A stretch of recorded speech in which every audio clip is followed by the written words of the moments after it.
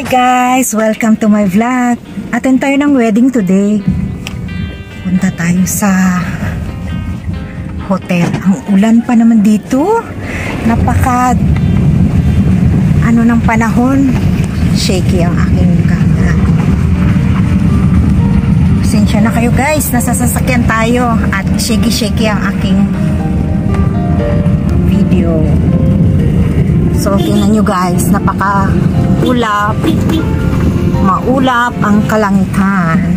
Sunduin natin ang ating sister kasi kasabay natin siyang pupunta sa wedding.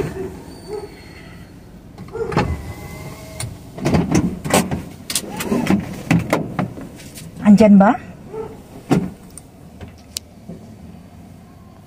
A few moments later.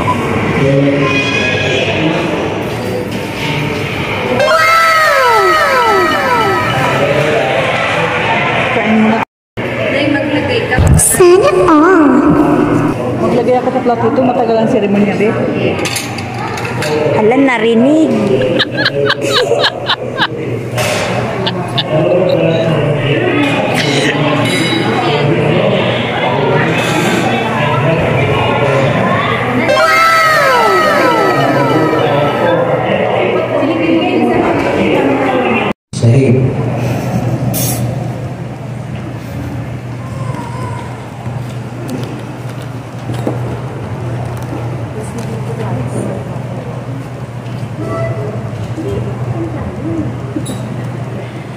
Stay to the church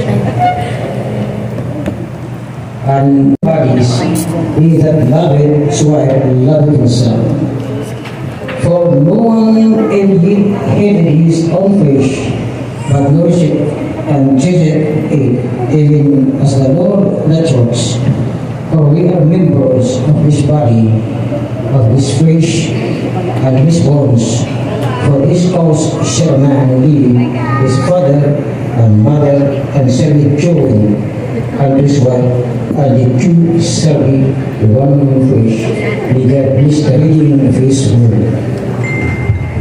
Thank you so much, Brother Blas, for the reading of the Word of God. This holy ceremony this afternoon, meron ko mag-oppose. Wala na, di ba? Salamat po pala na. At ibabigay pala. Alright, thank you so much. And also, of course, salamat po na wala kilala ko po sa inyong dalawa, no? Lahat ay nagbubuto na. Fridays on house. That's written in the book of 1 Timothy chapter 3. Do your children their own house well.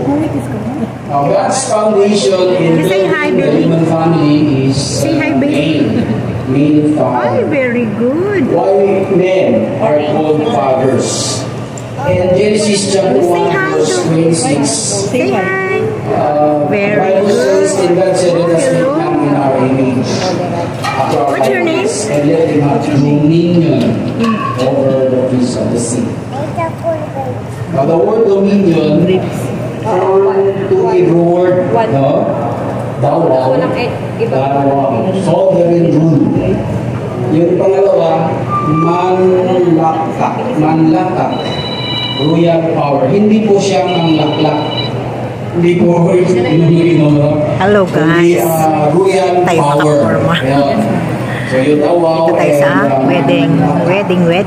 Now God created humans to have dominion power.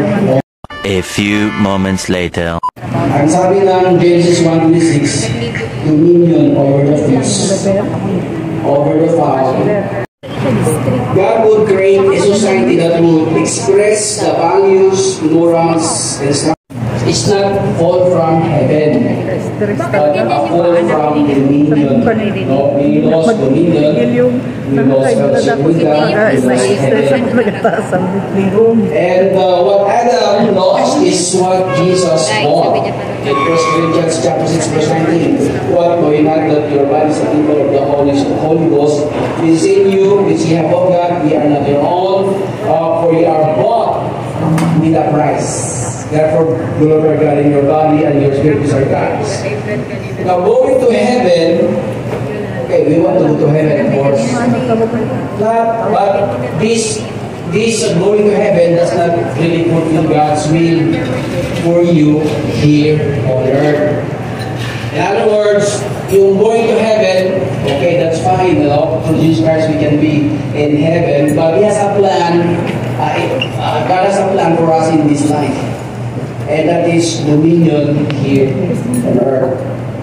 Heaven is our final home, but God has a purpose for our existence here on earth. Sometimes we are so heavenly minded that we are not of earthly use. But many times we are so earthly minded that we are not of heavenly use here on earth.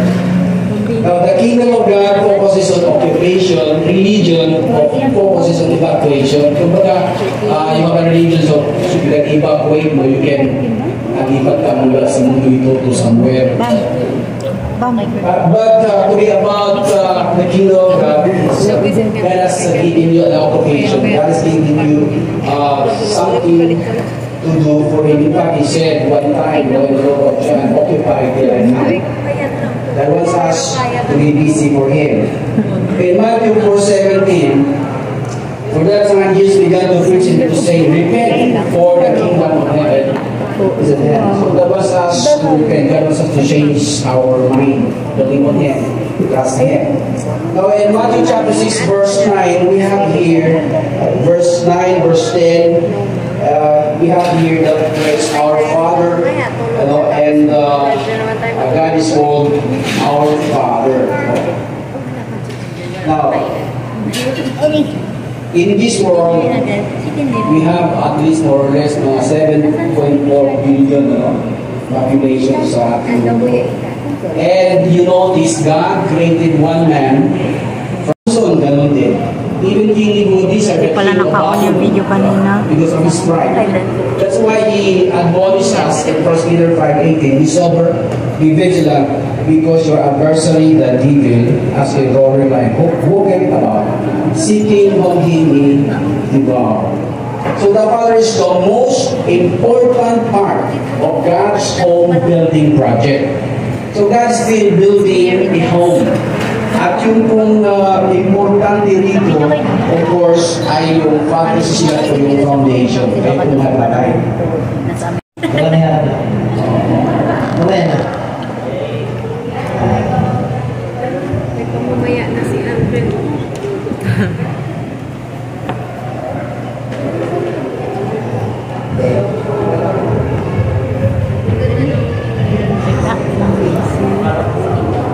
Wala pa sa Ayaw mo sa pangarap na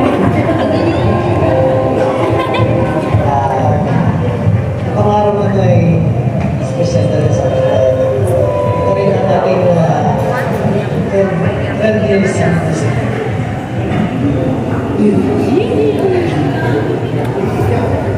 Walang iyakan. Hirap na yung walang iyakan. matapang ka, di ba? Kapag mo sing-sing na ito, ito na yun. Siguro na aking pagmamahal sa'yo.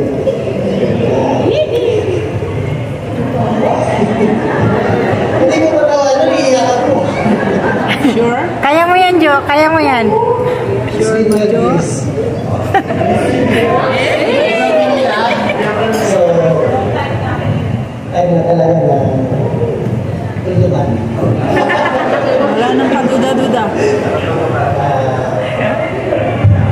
Kaya lang ko sabihin ko ilang taon na away ka tayo. Siyempre, ito na first time. Handa ka pa rin. Pinagin mo ako na anak, dalawa na.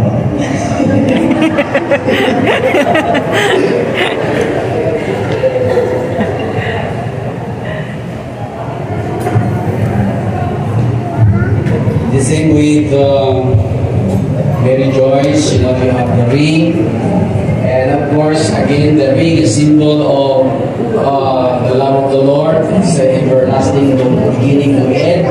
At ngayon, turn naman niya ni Joyce. Nabasa ko nga. Kay Mary Joyce naman, pagkakataon, bago mo isusok yan, Okay, sir. anong sasabihin mo sa kanya? Sige. Merry Christmas. Dahil na ako nandito para sa iyo, sa akin mga anak mo.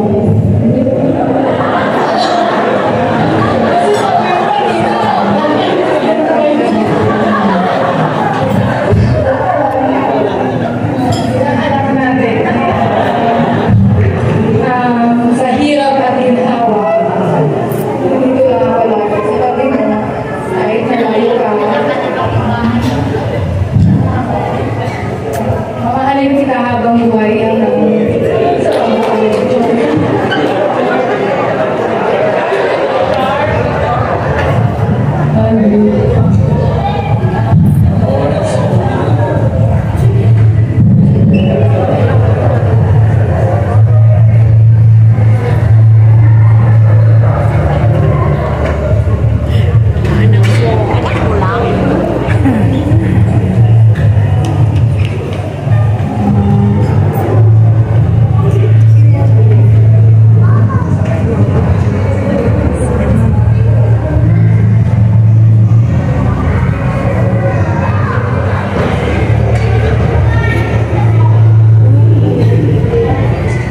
We have a veil. Tatakpan kasi ako ng halaman. Again, the veil symbolizes wife's submission, no, to her husband. And of course, the husband, with that veil, also saying that maski anong mangyari, no, is going to love his wife.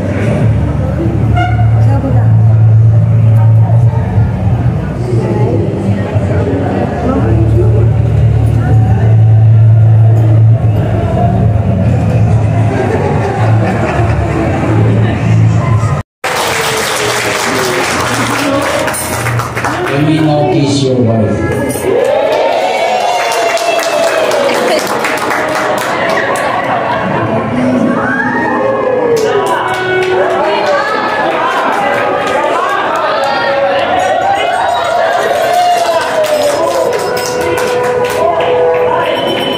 Okay, ladies and gentlemen, all standing please, all standing. Ladies and gentlemen, I present to you the new couple, Luis.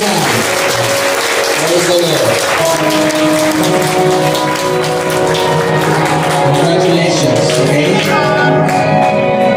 Bago lahat, mag-pray po tayo. Let's have a closing prayer. Heavenly Father, thank you for what you've done today.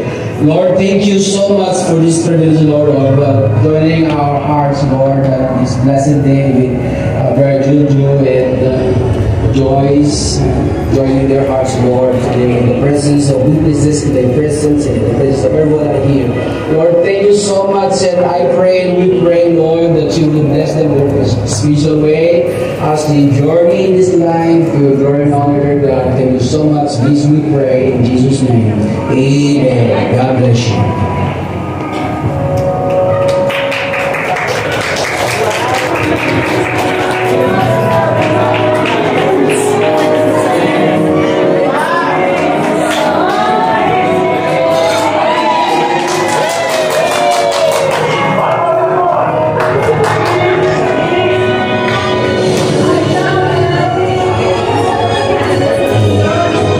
So before anything else, let's have a photo opportunity.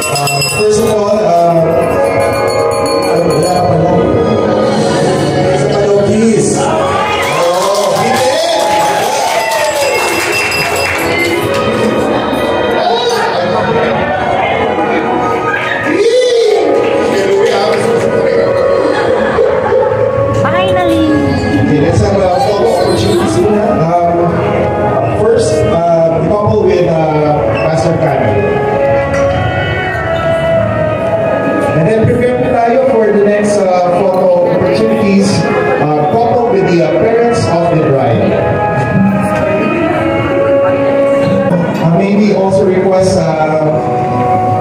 Mrs. Karen to please join the photo opportunity.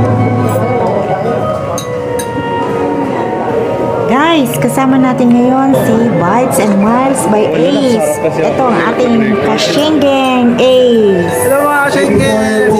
Tayo sa pakasalan ni Jojo.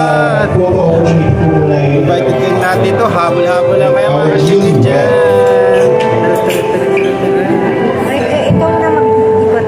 So ikaw mga kasyengeng, anong tawag masasabi mo? Congrats sa pinsan mong kinasal na rin sa wakas. Congrats and God bless. Ikaw mami ng lahat. Joe and Joyce, best wishes for you two, for the two of you. And it's been a long time talagang. It's time na, sabi nga ni Jojo, it's time na tuntukan. I mean, it's time to start a new chapter of your life. So, congratulations. Yan, isa doon tayo. Take over tayo sa vlog ni Mami Talegi natin.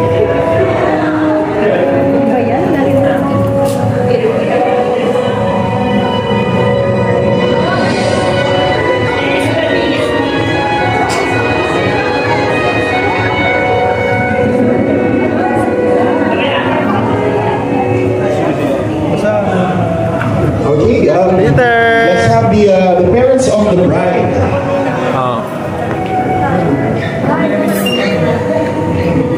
Parents ko ni Joyce. Ito yung cellphone niya. Ano bago cellphone ni Mamita? Samsung? Ang tibulo kaya, di ba? Ay, Rico. Motorola.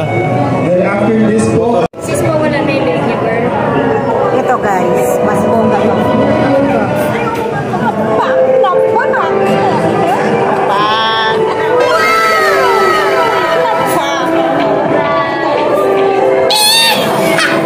Makahanap ka na yung ilong.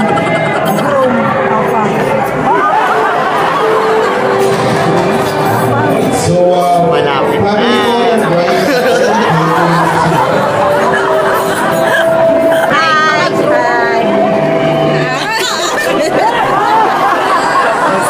After this po, regular yung family ng group natin. Mang-hostage tayo ng mga i-interviewin sa likod.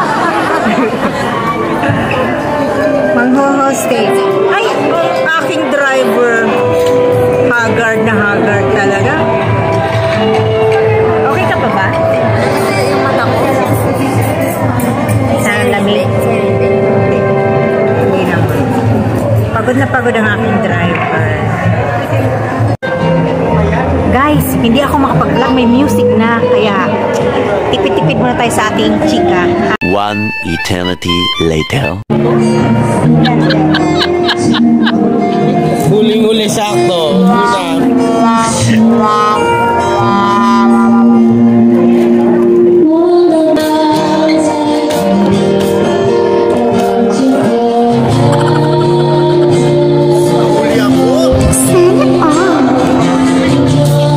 Yan, kumakain na sila ng lechon.